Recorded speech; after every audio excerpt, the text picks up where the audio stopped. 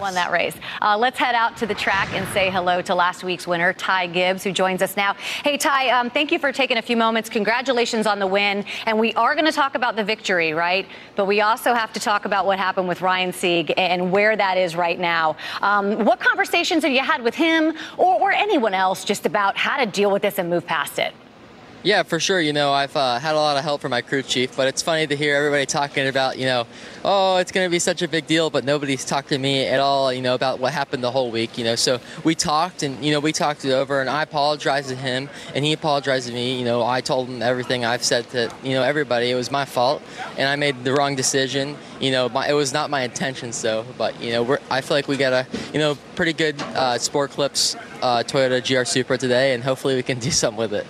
Well, Ty, the good news is that you guys will get to talk again later today because you get to ride in the truck together. It seems like that has happened to everybody at some point in their career where you have a little issue and then the next week you get to be in the truck together.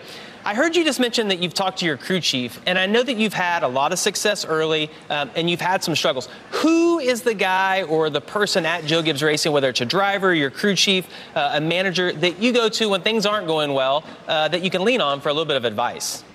I feel like the first and most important one is God. He's my Lord and Savior, Jesus Christ. So I go to him, and I got great people around me. I got Chris Gale, I got my grandfather, I've got my dad. They've all been through some crazy experiences, and they've been through so many in life. So, I've got great people to lean off of, and I'm very thankful and blessed for that, to have that second voice and, to just, kind of bounce stuff off. And I feel like it helps me feel better and help me understand stuff. I feel like I'm very thankful for these guys. Yeah, Ty, that's an awesome attitude. Ty, you're 19 years old, and Toyota Racing Development President David Wilson said recently that this is a critical year for you. Yeah, competing for wins, but most notably, making sure your goals are in order to go out and compete for this championship. That's a lot of pressure. How does that make you feel? I think it makes the other kids feel like they got a lot of pressure on them. So I feel like, I got a lot of pressure on me week after week, but I feel like, I'm doing as best as I can. There's, a lot of support that comes from us, from Toyota, that helps us week in and week out. And I feel like if we didn't have our simulator, we wouldn't be as good as we would unloading at the racetrack. So, we wouldn't be here with Toyota, and we wouldn't be, where we're at with Toyota. So, they helped us so much. Monster Energy, I feel like everybody kind of helped me keep in the right place, kind of keep my head focused, and going out here and winning and getting in the race car is the most fun part, but learn how to do stuff off track and learn how to do interviews. I feel like that's the new thing I'm learning, and I feel like that's the new hardest part of this racing deal. Yeah, well, unfortunately, those interviews the last week have been tough because of having a little bit of controversy, but I think you've done a great job with that. So we're at Phoenix. We know that the championship's going to be decided here when we come back in November. So do you view this race differently today, knowing that the championship will be held here, or is it just another race for you? I feel like, there's definitely that little bit more of an edge to focus on this racetrack, because if I can make it back in the Final Four here, I feel like just to focus and to learn this racetrack just to another level would help me when we fire back off here in Phoenix if we make it. I feel like it's two different temperature conditions, so it's kind of hard to really translate, but just your lines, just to kind of get that extra visual, how everybody kind of gets that. So just got to pay a little bit more attention than I would.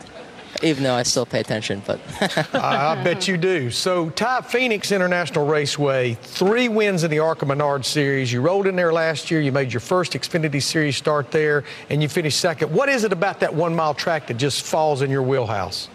I feel like it's it's a driver's track. I feel like Phoenix is one of my favorite racetracks I've ever raced on. I really love it. I love the scenery. I think it's, one of the coolest racetracks on the schedule for that. We got the mountains in the background, but also I feel like with the dog leg, I think it adds just a little bit more of a craziness in the race. I feel like it's a driver's track too, so kind of moving around, I really like that. I feel like it's a little bit of a dirt track, but it's a little bit of a road course, so you kind of get the whole mix in one run race. So I think that it's really cool, especially for drivers and for these crew guys getting the setups right. You got two complete different corners. So I really love Phoenix.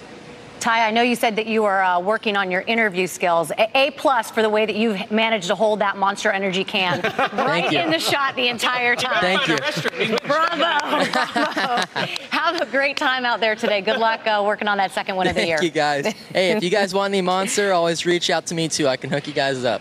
Yeah, Jamie will be like, Shannon no needs monster, no for monster. Shannon. No. For sure. Good luck out there, Ty. Okay, that's so great. I mean, it was like literally my arm would be like this. What's the value of